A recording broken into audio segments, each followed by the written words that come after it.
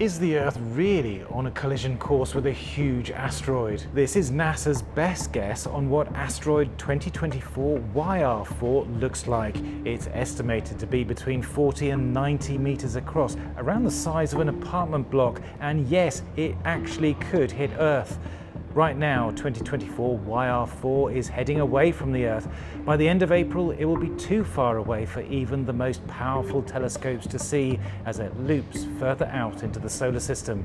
But it comes back into view in 2028, and then there's just 4 years before its path could cross the Earth's orbit. The latest calculations suggest that on the 22nd of December 2032, there is a 1 in 45 chance of an impact, causing severe damage across a wide area. Obviously, there's still a lot of uncertainty, but as we gather more information on the asteroid, the chances of it hitting us might fall.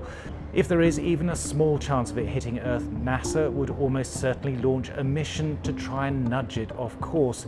It's already done that as a test, smashing a spacecraft into the larger asteroid Dimorphos.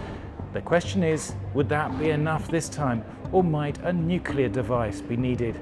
That sounds extreme, and it's also the plot of the 90s film Armageddon. But nothing will be off the table if a mission is needed to avert disaster.